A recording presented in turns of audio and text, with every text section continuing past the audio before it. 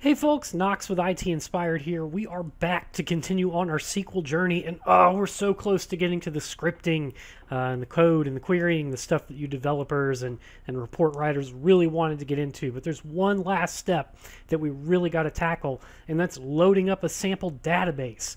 Microsoft is generous enough to provide you with a really big and robust database they've had now for a pretty long time, and it's called AdventureWorks. And every time they come out with a new version of SQL Server that comes out with new features, they tend to update AdventureWorks to have some more sample data in it so that you can test out those features.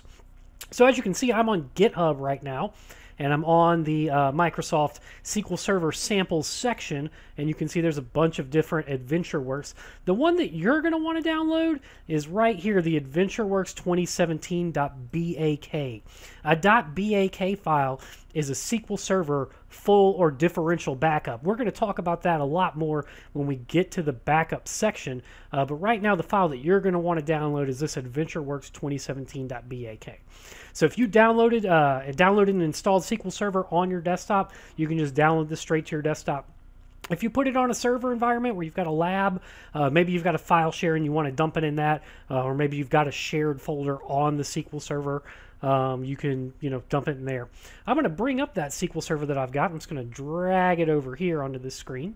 And I actually did dump mine on a file share. So I'm going to grab it really quick. I'm going to come back to my C drive, and I'm going to create a new folder. We're going to call this, backup restore or something. And I'm going to paste it right in here. There we go. I've got my .bak file. Okay, cool. We are at this point ready to get going, restoring that database, and then we can move on to the actual scripting and coding. Oh, we're so close. Let's get it done. All right. I'm going to bring up SSMS. And right here where it says connect, I'm going to click database engine, and it's already got my SQL test 1 saved. Again, I'm using Windows authentication, and if you were using SQL Server authentication, you would change it to SQL Server authentication. Type in that username, probably SA, and whatever password it is. I'm going to go ahead and click connect, and right then it brings me in and I'm connected. So to restore a database, how do we do that? Well, it's actually pretty easy. What we want to do is we want to right click on databases and simply click right here on Restore Database. And it's going to bring up this little dialog box. If you had databases already on here, you would be able to select it from this dropdown. But since we don't, since we're restoring this from a file for the very first time, we are going to be restoring from a device. And we're going to browse to that device with the little ... dialog box over here. And you see our backup media type is a file. We are not backing up from a URL. So we're going to click add. And we're going to go to that folder that I made, backup restore. And look at that. There's my AdventureWorks BAK right there. When I click OK, and then I click OK again, it brings in the full database backup with all types of details and information. Look, the last backup, this was taken on Friday, October 27th, 2017.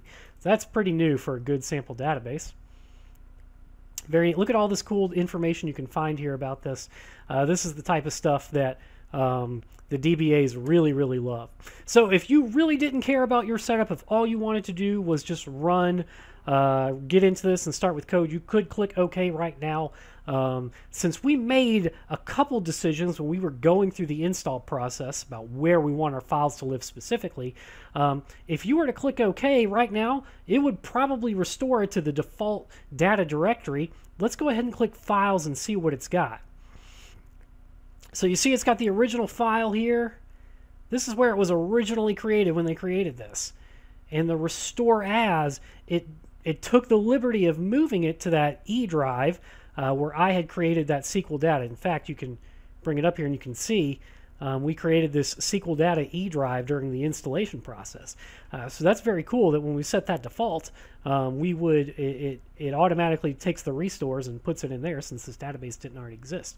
Now, if you did want to move them to a different place other than the default, maybe you didn't set those steps up when we went through the installation, you would simply check this box and you would choose where to save the data files and where to save the log files by going through the Browse dialog box. I'm going to leave this alone. Let's check out these options.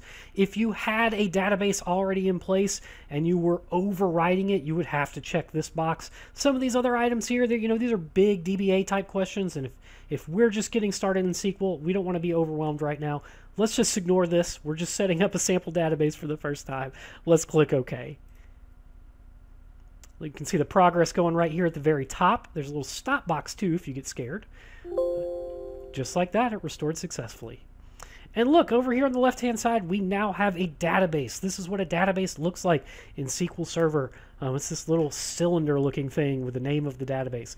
And if we expand it, it gives us all sorts of nifty information. The big thing that you guys are concerned about, remember we were talking about tables in one of those first videos where they were nothing but big Excel files, essentially? This is it. Look at all these tables. Look at all this data. Oh, we're going to have some fun querying this. Okay. Now that you have a database restored, we actually have something that we can work on and do some querying in. I'm so excited. In the next video, we're going to actually get started with the most fundamental things in SQL, and that is the select statement. All right, get out there and try it out.